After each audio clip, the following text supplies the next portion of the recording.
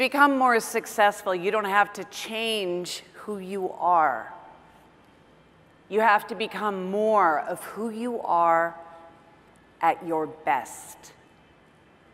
The first time that I stood on this stage at National Speakers Association in 2011, I couldn't afford the registration ticket. I had to put it on my credit card.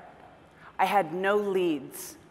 I had no relationships with bureaus. I'd never talked to an agent. I didn't have a best-selling book. Most of all, I didn't have holds on my calendar. But I knew that I had a message that matters. I knew that I had a message that could change the world. Do you believe that you have a message that can change the world? Raise your hand if you believe that your message matters. Yes, we are here because our message matters. We can change the world, but we can't change the world if we can't get on the stage in the first place. If you believe that you have a message that matters, then nothing is more important for you than your topic. Giving a speech is easy compared to getting the speech. We work so hard to fascinate the audience that we forget about the audience before the audience, the decision maker. You can't fascinate the audience until you fascinate the audience before the audience. And this has confused me. I created brands for a living. Why in the world could I not create a speaking brand? And so I went back and I thought to research that I had done in the world of advertising. I did an experiment in which I gave 1,000 people 2 pairs of sunglasses that were exactly the same. The only difference was one pair had a Chanel logo and the other one didn't. And I said, how much would you be willing to pay for these 2 pairs of sunglasses? People were willing to pay 400% more for the pair with the Chanel logo, even though the glasses were exactly the same. So the glasses were a commodity, but the perception was completely different. And what I learned is that when we buy something, what we're actually paying for is something else entirely. So I applied this logic. And I thought, well, if a logo can increase perceived value by 400%, what does that mean for speakers? And so I took 6 months, and I researched how the speaking industry works. I looked for the hidden patterns, just as I would if I was working with a world-class brand. Why can some speakers charge more than others? Why do some speakers have booked calendars and others can't even seem to get a call back from the agent? Why do some people get on the stages they want? Why do some people change the world with their message? And I learned the answer is not necessarily about content and delivery. I learned that it's about positioning yourself as the ideal solution to their problem, to differentiate yourself in a way that is authentic based on your natural advantages as a speaker and as a thought leader. And so I began looking at what's the correlation between certain things that a speaker may have and how that correlates to their fee, how that correlates to how busy they are, their stature in the industry. I looked at things like, do they have a best-selling book? Are they well-known? Are they a specialized expert?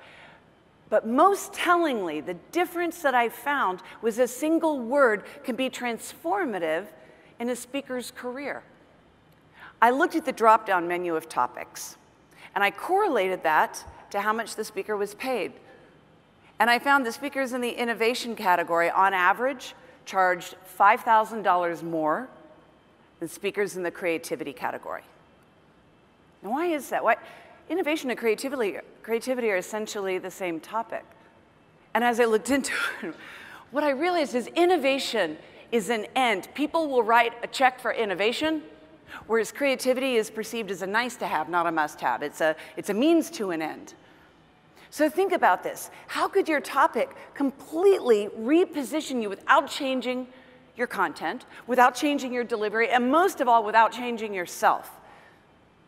You don't have to change who you are. You have to become more of who you are. But then you have to own it. We work in a crowded, saturated, competitive, commoditized industry. And if we have a message that matters, we have a duty to stand out. And the way to do that is not by being better. It's good to be better. It's good to have perfect delivery, and it's good to have perfect marketing materials. It's good to be better, but it's better to be different. It's good to be better, but it's better to be different. Different is better than better. Different is better than better every time. If you are the most famous speaker, you don't have to be fascinating. You don't have to be different. But if you are not the most famous speaker, you must be the most fascinating by differentiating yourself in one specific way. Now, here's how to think of this when I talk about differentiation. Every time you're being considered for a speech or an event, a program, there are 4 other people they're considering. 4.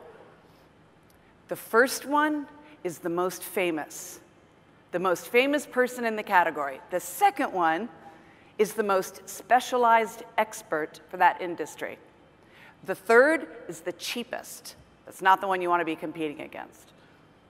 The fourth is the pet. You know, oh, we have Bob every year. Bob always comes back to the national meeting. And so when you're thinking about how to position yourself, it's not just a matter of putting a word out there. It's about positioning that word as being the perfect solution to the specific problem that the client has. And the bigger the problem, the more motivated they are to book you.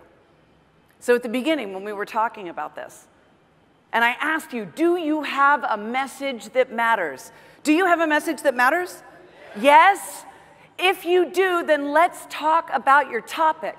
Let's talk about how do we take your topic, how do we make it so distinct that you can't just take your name off of it and put another speaker's name on it. Different is better than better.